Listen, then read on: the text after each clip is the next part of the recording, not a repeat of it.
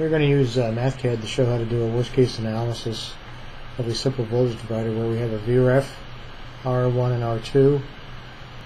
Our requirements are going to be V in is 5.1 plus or minus 2%. V out is supposed to be 3.3, and R1, R2 were calculated from our ratio program from before. Where we set up our ratio program in Excel and got the values out. That's 10.2K plus or minus 1% and 18.7K plus or minus 1%.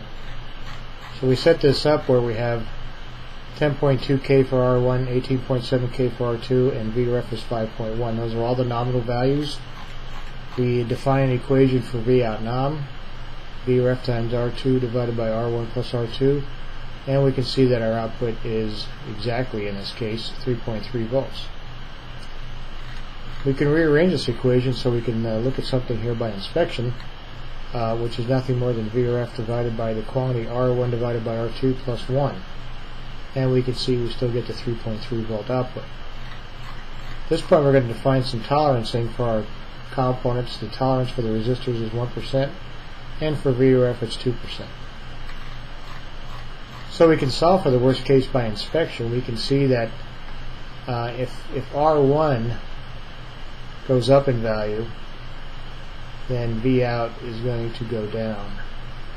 If R2 goes up in value, V out is going to go up. So our first case here is going to be where R1 goes down in value and R2 goes up in value, and I get 3.39 volts. The second case is where R1 goes up in value and R2 goes down in value.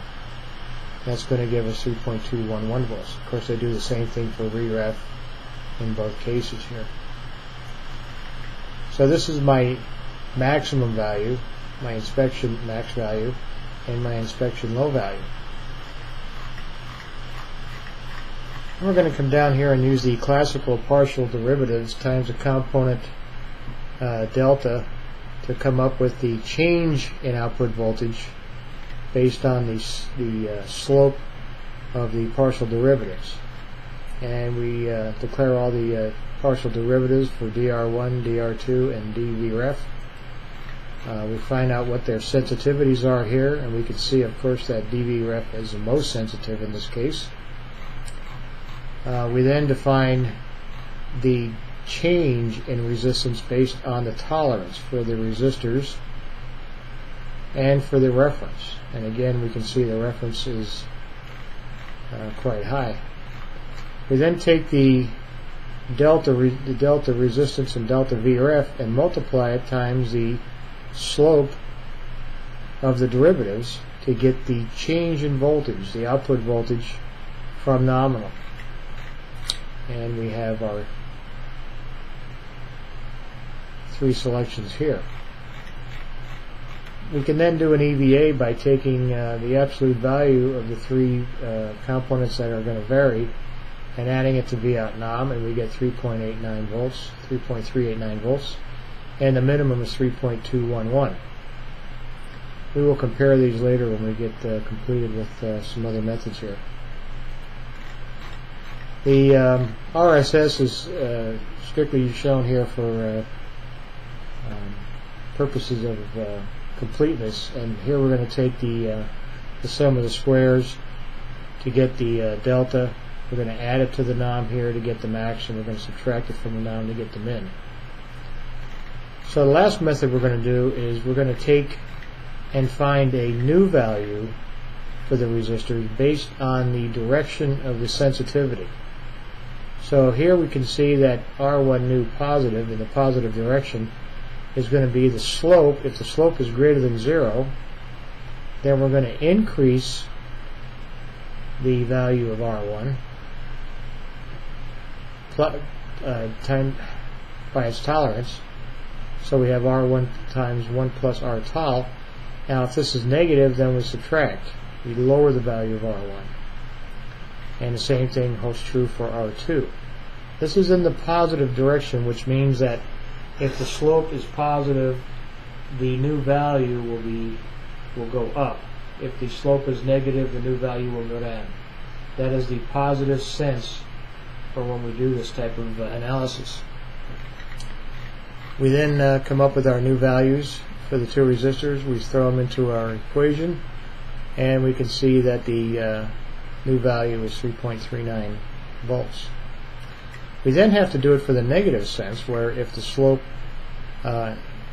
goes up, if the slope is positive, then we have to reduce the value of the new value.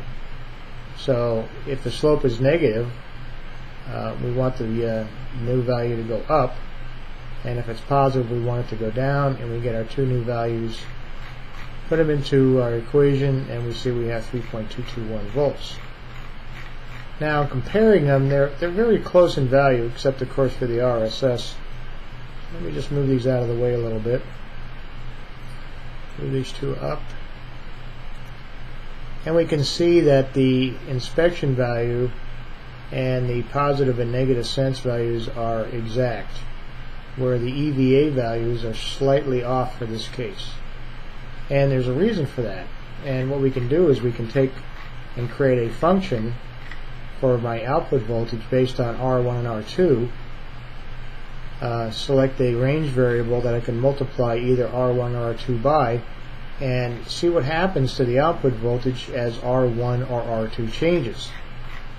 And that's what this graph here shows. We can see that the change in output voltage is monotonic positive for R2, and it's monotonic negative for R1. And of course, where they cross at 1 is where we're going to get our 3.3 volts.